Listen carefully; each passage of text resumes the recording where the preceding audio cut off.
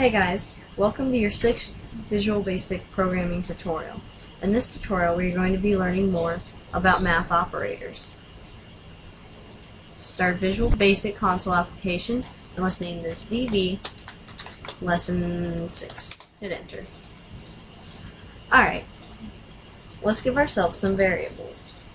Instead of us declaring them and then initializing them on different lines, we're going to do it all on one line to make things a little faster. So now we're going to say dim b as integer equals 10, dim p as integer equals 2, dim c as integer, and then dim d as string, single. We're going to say C equals A plus B, just for old time's sake. And then it's going to say console.writeLine, line 1, it's going to say value of C is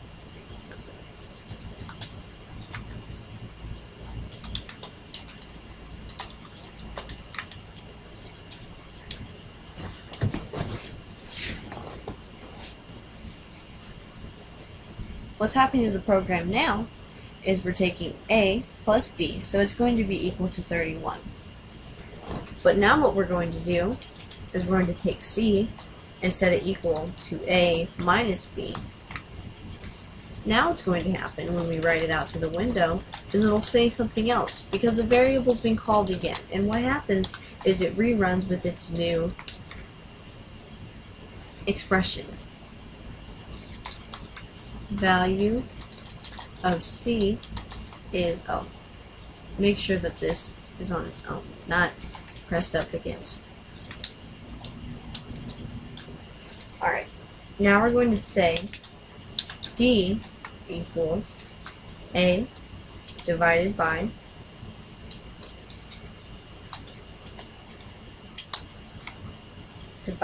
B. Control V to paste it, Control X to cut it if you need to do to copy it. If you Control C to copy it again, we're going to say C equals A. Make it a forward slash this time. B. Let's change these 3 and then 4.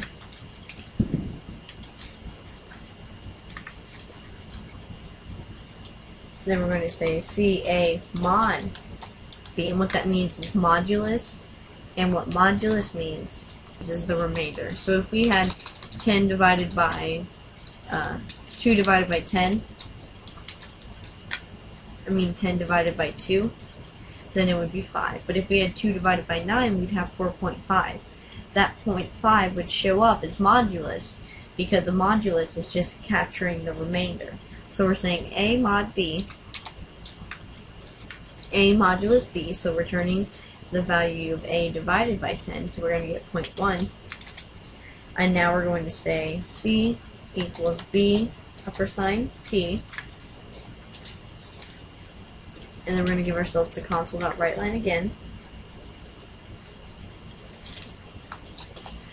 Change this to a 5. We're also going to do multiplication.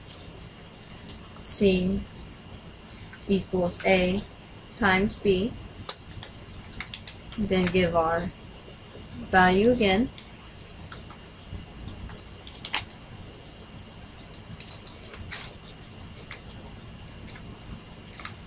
Makes 4, 5, 6, and 7.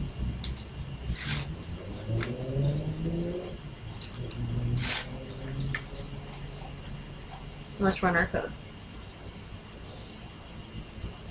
See what we forgot, guys? Forgot to do console.writeLine. Press any key to continue. And console.readLine.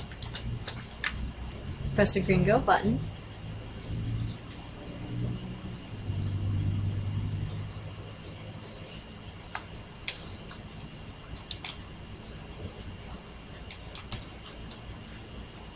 Make sure you have a C on the ends of these.